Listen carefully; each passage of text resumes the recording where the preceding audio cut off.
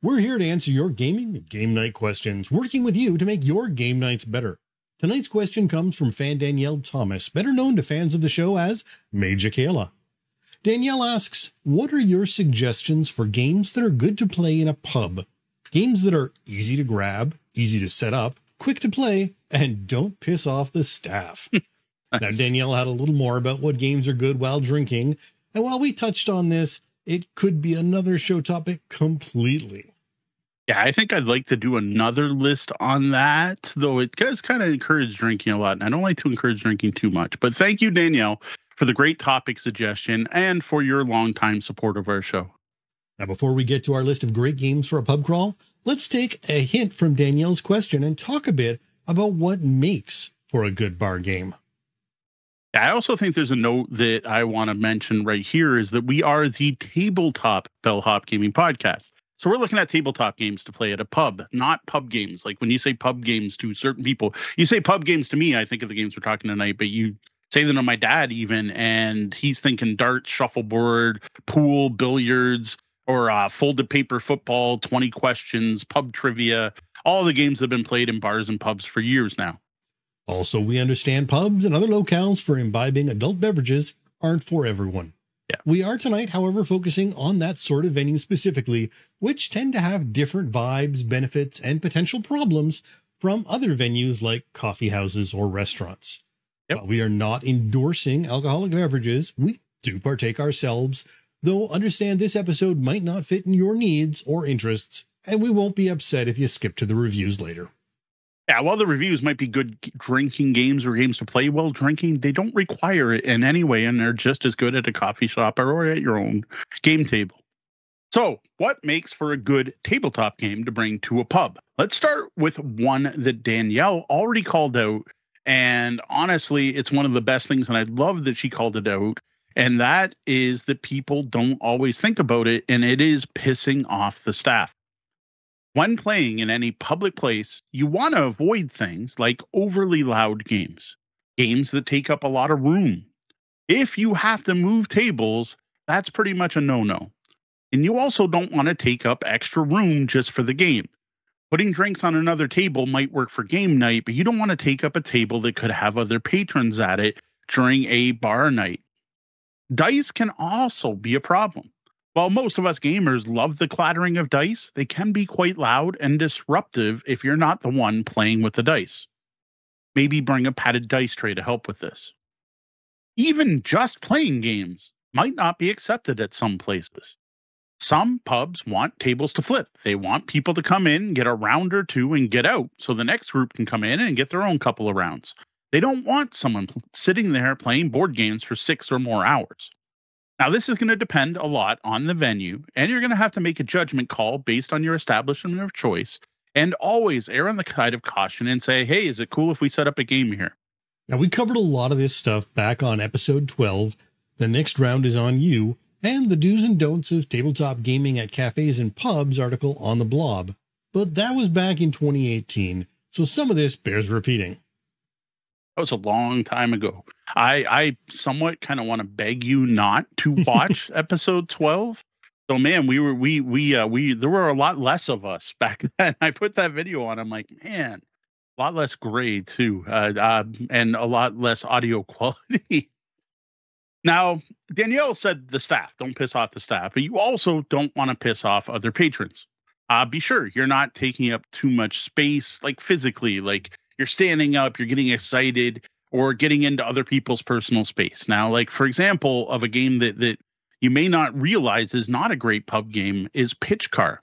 It sounds great. I brought it to pubs until I realized that Pitch Car, everyone's moving around the table and having to get the right angle and leaning in like they're about to take a pool shot and sticking their butts in the people sitting next to us. I realized, I'm like, okay, well, this was fun tonight. I'm not going to bring this one out again.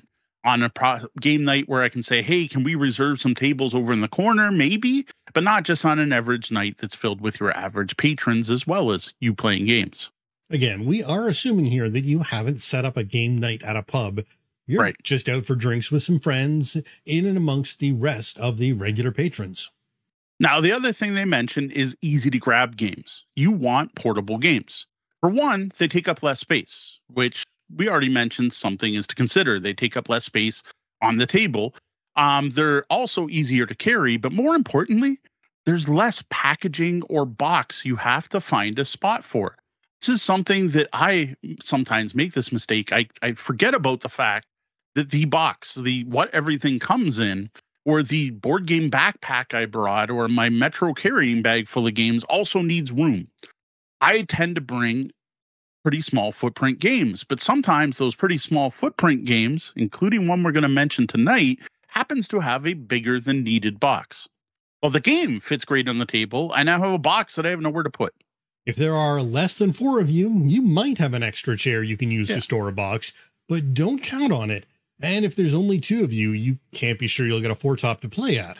And I would recommend if there are only 2 of you and there's a choice between a 2 and a 4 table, don't steal the 4 table because you plan on playing games. Well, unless the place is completely empty and you're not expecting it to fill in. But you want, the bar wants those seats filled, whether it's with gamers or not. Please don't take up more room than you need.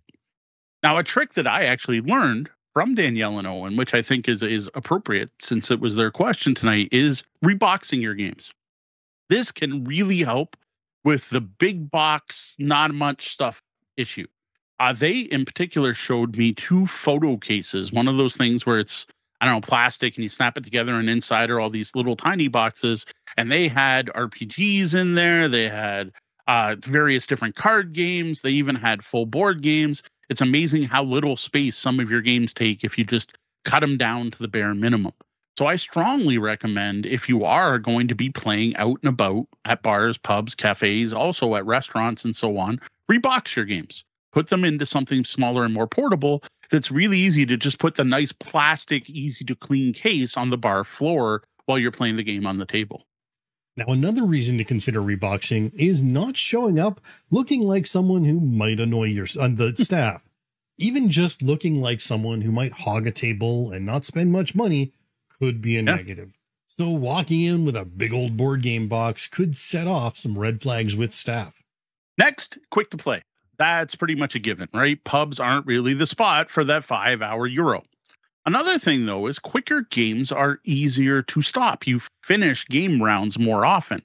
I've often found on longer bar game nights that after the first round of games and after the first round of drinks, people are a little less interested on continuing.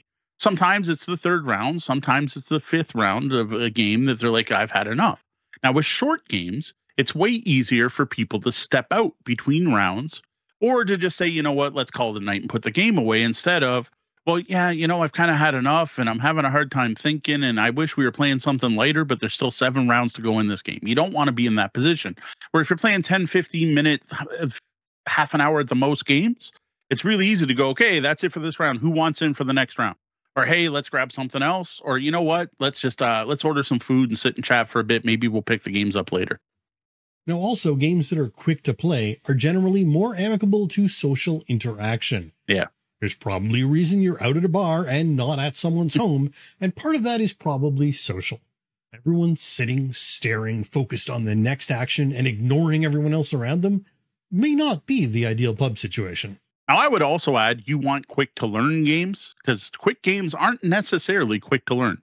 Sitting at a brewery with a tasting flight in front of you is not the time to try to explain to a group of players how to play Brew Crafters, the board game, despite the fact it may be highly thematic at the time.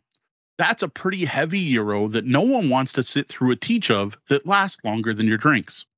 Plus, the more people drink, the less able they're going to be to learn something new, and familiarity is kind of the key. You want to play familiar, well-known, or at least easy-to-teach games. Now, while your personal mileage may vary, and we always encourage responsible drinking, inebriation is going to impact gameplay. That's just how it works. Now, one not on Danielle's list, and this is for the person bringing the games, is make sure to bring games that are cheap, easy to replace, or easy to clean, or all of the above. One of the things you have to be concerned with, but don't want to be worried about all night saying, no, don't do that, is potential spills from drinks and other grease and grime from food and, well, grease and grime from being in a bar. Don't bring your $300 deluxeified foil card, uber rare, out of print, signed by the designer game to the pub. Do bring a $10 card game that's already been played 50 times and looks a little grimy, but you can replace it for another $10. And if someone happens to step on a card on the floor or you play it on a table where you can't pick it up because the table's so sticky, you just go buy another copy. Do bring games that are easy to clean. Less cards, more tiles. Less cardboard, more neoprene, and so on. A perfect example is a recent night we had at a pub where the tables were sticky. Nasty sticky. Yeah. You can't assume you're going to be able to ask for a different table. And the problem wasn't even actually a type of dirt, but the type of coating they put on the wood. Yeah, someone varnished this table with the wrong kind of varnish, and I think it'll be forever tacky. This was bad. We basically ruined a card playing the game and then put placemats down and played on top of those. So, yeah. So, of course, what goes along with this, and the chat's already calling it out as well. Good call, Ryan. A side note, protect your games, especially those you're going to bring out to a pub. For tips on this, check out episode 208 of our podcast named Damage Control. Now, at the most basic, here's where I do and would suggest actually sleeving your cards. Playmats or even just some paper can help too. We solved our sticky table problem by using the menus to put our cards down on. Another one you may want to do. Now, this one's going to vary depending on you and your group, but higher player count games.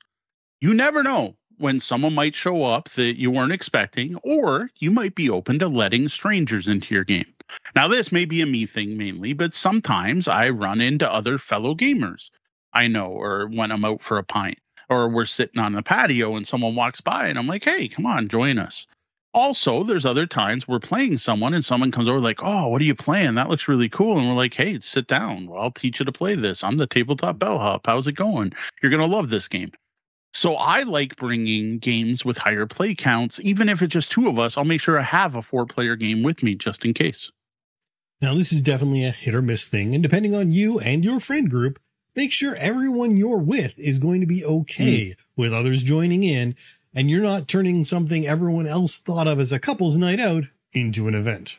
Now, another one I actually recommend you bring are confrontational player versus player take that style of games.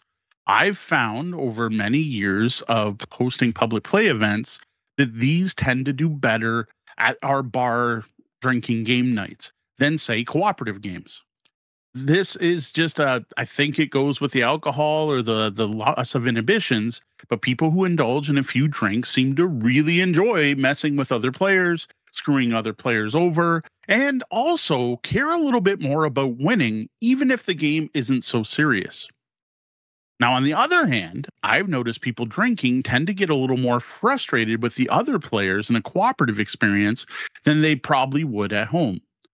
Now, a night at a pub is when games like Munchkin and Flux will actually get played, and when I'll leave games like Pandemic at home, even if all the players coming out that night know how to play it very well. This could also go hand in hand with the complexity. Co-op games often have aspects that require a little more thinking and planning, combos between players, or figuring out if what you will do will benefit the next player, and so on. Now, Ryan in our chat just called out, by that measure, Uno sounds like a solid pub game night option, and I agree. Uno is a great choice. We didn't toss it on our list tonight. It's not really a hobby game, though we didn't stick to all hobby games anyway. I would recommend Uno. That's a good one. Like, Uno is the game that if I owned a pub would be there for people to play, like Connect 4 and Uno. And again, it also fits the familiar. It fits the small footprint. It works. Uno's a good one. Just make sure you play by the real rules. Who cares? And I think of pub nights when you let someone stack pick up 4s on top of each other. No Monopoly, though. Not all mass market games are good for pubs. All right, Sean mentioned this a bit earlier, but I'm just going to call back to it, is you want social games. We assume that the reason you're going to a pub is because you want to be out and about with other people, and you want games where you can socialize and chat and hang out and catch up and get distracted and talk about whatever the latest thing you had on TV. So this goes with the lighter and quicker thing mentioned earlier, but even some light, quick games take a lot of focus, and that's not what you want. You don't want any game where everyone's focused on the game so that all they're worried about is who wins the game and making their next move and planning. That's just not the game you want for a social pub night. You want the game where you're like, how's it going? Yeah, okay, it's my turn. Sure. I'll play this one and see what happens. Okay, let's get back to our conversation about the latest sports ball game. You also don't want games that prohibit talking. Well, The Mind may seem like a perfect pub game.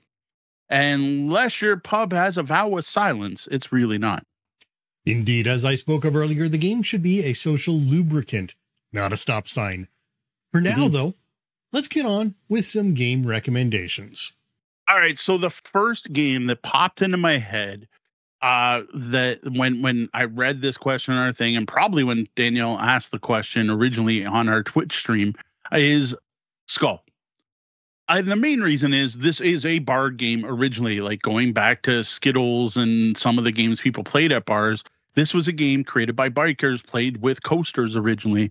So it just makes sense to play the game that originated by bikers playing in a bar and drinking to play at a bar while drinking. So Skull is kind of a light social deduction game in the way that poker can be kind of social deduction because you're trying to read the other players, combined with a bit of push your luck, right? The whole thing here is you're using your bravado to brag how many coasters you can flip over without revealing a skull. And then the next person can upbid you, and then they have to tell people to reveal their coasters. And if a skull comes up, they lose.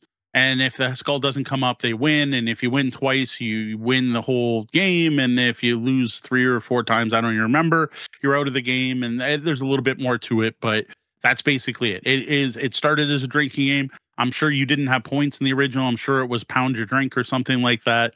One of the best things about Skull is it literally can play any number of players as long as you have the components for it. And for years, there were 2 publishers that published this game, and one published Skull and one published a game called Roses. And they got together and put out a set called Skull and Roses that doubled the player count. But unfortunately, the Roses half seems to be gone now, and all you can get is Skull. But really, you can make your own copy with beer coasters or whatever. You just need 3 of one kind and one that's different. And the one that's different, try to find something with some kind of skull on it, because that makes it very obvious. Can you bring a kids game to a bar night? Absolutely. Kids' dexterity games are often perfect for a night at the pub, as they often have small footprints, are portable, have super easy to pick up rules and themes, and actually get more challenging later in the night. Now, for this, we called out Go Cuckoo, as it's one of our favorites, but you could very easily put others here. Just make sure you're watching out for small parts or things potentially rolling away. Next, I said don't bring The Mind, but from Pandasaurus, do bring the game. This is the game. The game is the game in my collection that gets played the most often at pubs. Both 2-player with just Deanna and I, when we're out for a double date night with Tori and Kat, when we're out at chapter 2 and someone's walking by the patio and we're like, hey, come join us and play a game. This is a single deck of cards, numbered 2 to 99. And then some little marking cards to show if you're counting up or down. You're trying to play the cards in order. It sounds really simple, but that's it. That's the basics, is you get a hand of cards and you're trying to play them in order. Everyone picks it up right away, but it's highly engaging. And it does the whole, the more you drink, the harder it is to play thing, which I find usually works pretty well, especially once you get to that point where everyone's in that there's a term Deanna uses I don't want to throw in here. When you're floaty and you're like, wait, why did you do that? You knew it should have been this. And remember, I had an 8, and you laugh about it instead of being angry about it. Next, I have Brew Crafters, the travel card game, which seems to have been renamed Microbrewers. And I don't know if Microbrewers has the travel card game after it.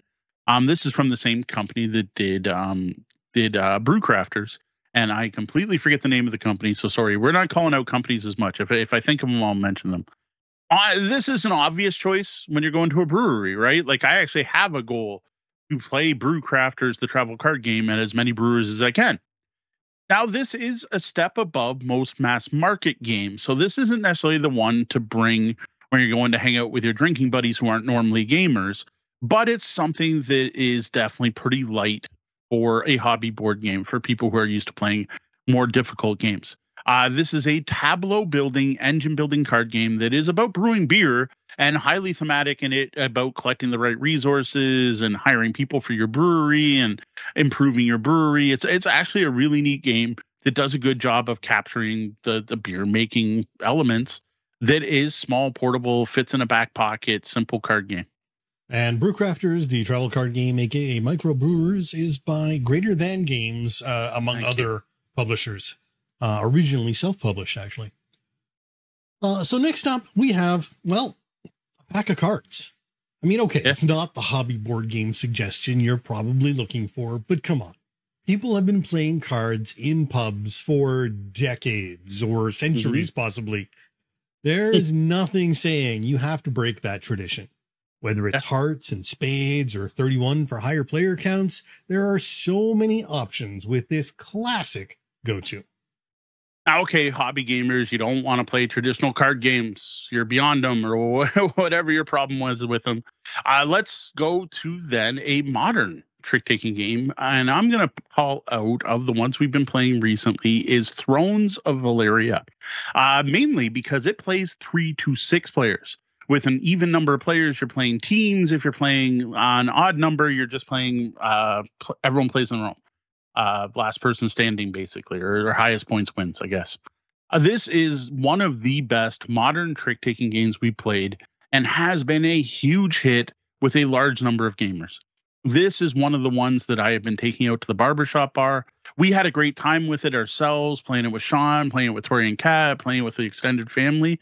Once I got it out to the public, it was an even bigger hit. Now, this has the advantage of only having 2 rounds. You only play through 2 hands, so it doesn't take all night. Plus, to Sean's chagrin, they already look kind of grimy because of the art on the cards, so you don't have to worry too much about marking these up. Now, another dexterity game, but one that doesn't rely on the player's ability to stack things, is Drop It. This could be a better fit, especially later in the night. Now, we love this Tetris-like game of dropping different shapes and colors of blocks, and I would say that this is the most popular game out of everything we have ever brought to the barbershop bar since we started there as a public event. Jumping back to mass market games you can pretty much get anywhere, I have to recommend Racco, which Dan and I rediscovered due to a brewery, the Bandit Goose Brewery in Kingsville. This was on the shelf one night. We were there having pints, and I thought it'd be funny to grab it. And then ended up, I'm like, Deanna's never played Racco. So we sat down. I taught her to play Racco, and she loved it as much as I did. Remember, Deanna's the heavy gamer out of our group, too. But this one is just super casual, and it is awesome. For that, you're barely playing a game while hanging out and chatting. You're just chatting, laughing, hanging out, listening to the music, clapping to the band and looking, going, hey, okay, I'll put my 3 here and throw that 37 out. Oh, they picked it up. Oh, well. Okay, yeah, okay. What am I going to play next? Nah, I don't have anything good in my hand. I'll draw, right? It's just so simple. The only problem I have with Racco for a pub night is it only plays 4 players. Now, speaking of low player counts, let's say it is a couples night and you're not expecting to hang out with anyone else. And you don't want to invite anyone else to the table. One of the classic bar night games for hobby gamers is Hive. It's a great 2-player abstract game that has the huge advantage of having almost invulnerable tiles that are impervious to dirt and pretty much impossible to damage. This is one Dan and I used to play a lot. We used to bring Hive everywhere. We have the full version, not the pocket version. The pocket version, I think, would be even better. It's a Bakelite tiles. It's in a water. What's not? I don't think it's a waterproof bag, but it's in a sealed bag. Just take the instructions out, and you could probably dunk this thing in the water. And heck, on Board Game Geek, I've seen people play it at the bottom of a pool. We played this a ton until the next game on this list came out. The next one being The Duke. Now, The Duke has a lot going for it. It's the most chess-like abstract game that's not actually chess, and in my opinion, way more fun. Now, we've mentioned this one a lot, but it has been some time. So the thing is, you need to catch the opponent's Duke. Each piece shows how it moves on the piece, with the neat bit being that you flip them over after you move to a different way of moving on the other side of that piece. And the only real disadvantage is it is a 2-player only game. And we noticed that it's a little hard to get at the moment, but it is still being published. Sticking with 2-player only abstract games, I'm going to bring up Shobu. This, like Hive and the Duke to some part, the Duke does have a board, so more like Hive. This one's great for not having to really worry about spills. The components in this game are a silk rope, some wooden boards, and some stones, like literal stones. It's a really simple grid-based movement where you're going to make a passive move, then make a matching aggressive move, which can push opponents' pieces on the opposite colored board with the goal of knocking off all the opponent's pieces on one of the 4 boards. It is a really solid abstract strategy game that's super easy to learn, but man, is there a lot of depth and strategy here. Now stick around as we'll be doing a deep dive into Shobu later in the show. Next up, Telestrations, particularly the 12-player party pack. This is one of our all-time favorite party games. But there is one concern here, and that is your group getting to be a bit too loud. Yeah. Now, if that's not a problem where you are, go for it. If there's a band playing, they won't hear you. This is a formalized version of Eat Poop You Cat or the telephone game, but with drawings. You draw something, pass your book, that person looks at your drawing and writes what they saw. That then gets passed, and the next person draws based on what is written out, and back and forth, and so on and so on. As for scoring, does anyone actually keep score for this game? No, thanks. Oh, wait, no, that's the next game. Sorry. No, thanks. We're moving into higher player count games here. I think we're gonna have a bunch of those to wrap up here. So the first higher player count game, though we mentioned one earlier, is No Thanks.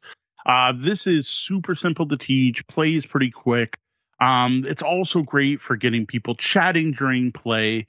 And I found this one that once people have a couple drinks, it starts to get a little more competitive. And trash talk is pretty common, as is egging people on. Come on, spend the chip. You can do it. You can do it. Or take the card. You'll be fine. You know the 14's still out there. That kind of talk I see a lot in later in the night games of No Thanks at bar game nights. Now, if somehow you don't know this game, you get past a card and you either put a chip on it and pass it on or take it. Your score at the end of the game is all the cards you took minus your chips that you have left. The twist is you only score the lowest card in a run, and the lowest score wins. That's pretty much No Thanks. Next, I have The Great Dalmoody, which for some reason is just making me think of how many games on this list are older games that we've talked about a lot over the last 5 years.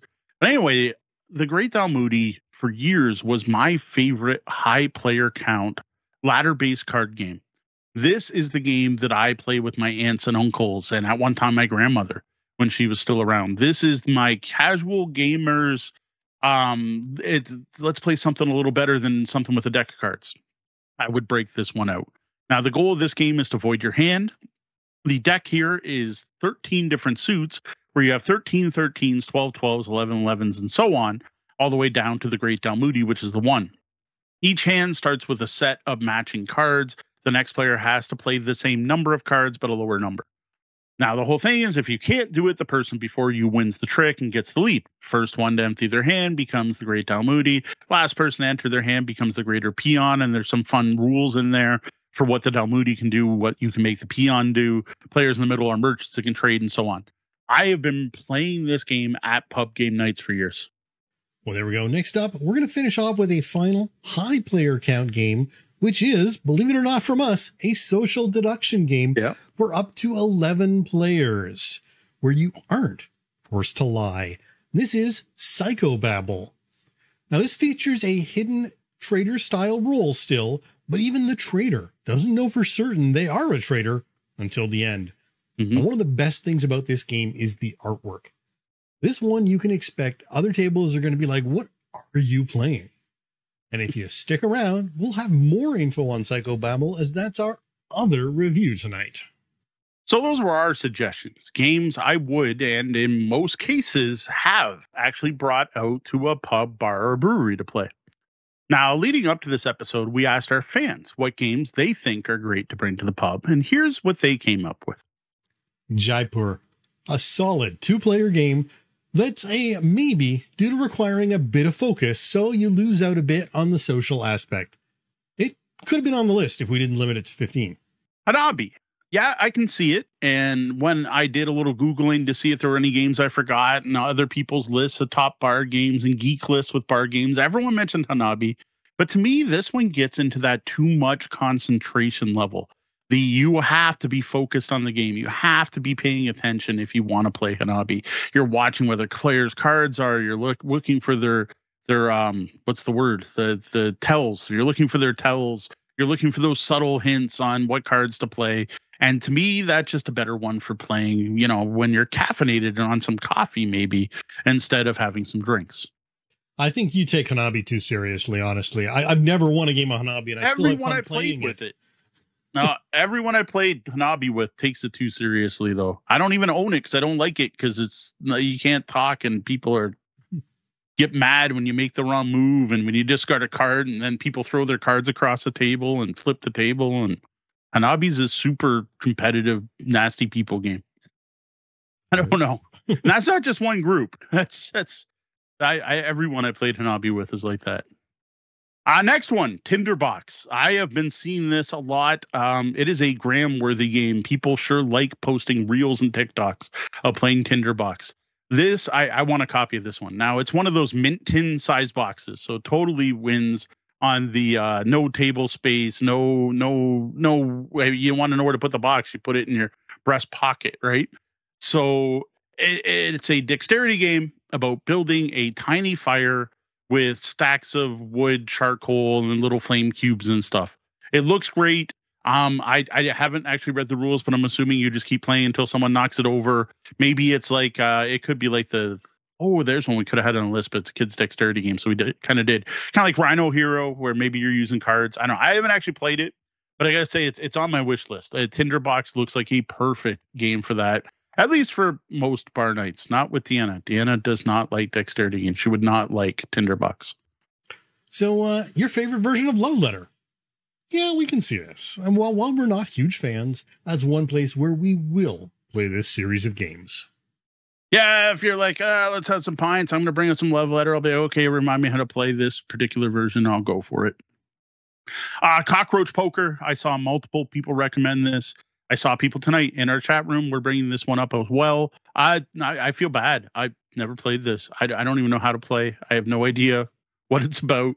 I don't know. I don't know what Cockroach Poker is. I can recognize the box. Someone's going to have to teach me what Cockroach Poker is so I can see if it belongs on this list. Never played it. If anyone has it, bring it Saturday to the barbershop bar. Speaking of other games that I've never played is Picomino or Picomino. I think it's Picomino like domino, but I'm not positive. Hadn't heard of this one. No cardboard, small, portable. It's dice and tiles. The tiles kind of look like dominoes, but they're not. Age 8 up, which sounds about right for drinking adults. So next up, Point Salad. This one is great and really should have probably been on the list. I love this one. I love it at bars. I've played it drinking. It's been played at bars and breweries. This is a fantastic choice. Thanks, Tech, for mentioning that one in the Discord. We fully endorse that. Yeah, that was the one I saw, and I was like, oh, do I take no thanks off our list and put that there instead?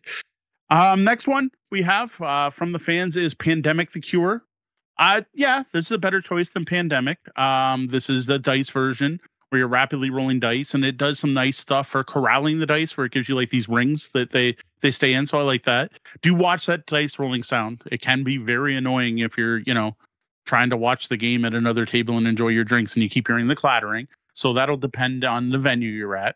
I enjoyed Cure the time I played it, but as I've noted on other recent shows in the last year, I'm just not at all interested in playing anything called Pandemic. After the last 3 years, I'm done with pandemics in all ways possible. And our last one on the list that we had ahead of time here is Quicks. This is a very popular, pretty much mass market roll and write.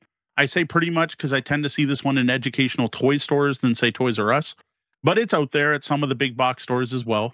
I've never tried this one, but we do know our own personal paladin loves this, strongly recommends it. Also a great game to play while waiting for your food at a restaurant, I've been told. Well, that's it for our talk about games to bring to a pub, bar, or brewery. What is a game you pack when heading out for a pint? Was it on our list? If not, be sure to tell us about it in the comments. Have a question for us? Hit us up with an email. questions@tabletopbellhop.com. Head over to the blog, tabletopbellhop.com, and click on Ask the Bellhop.